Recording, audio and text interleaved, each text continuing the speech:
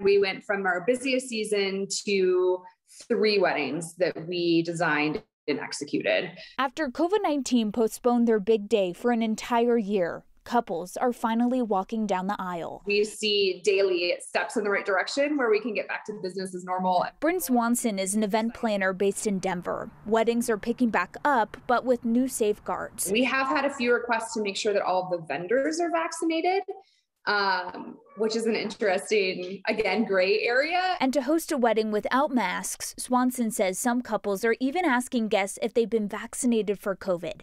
They're encouraging people to get a shot, but not requiring it. Questionnaires on vaccination, non-vaccination, those guests that are comfortable providing their vaccination is great. And if they aren't, we can do rapid testing. Because their wedding world is so much smaller than ours, they kind of assume, like, am I the only person who's asking this uncomfortable question? Some couples Caitlin Amanatula is working with are adding inserts into invitations, requesting guests to get the vaccine. So we've been trying to word that in a way too that doesn't sound like really in your face, I guess.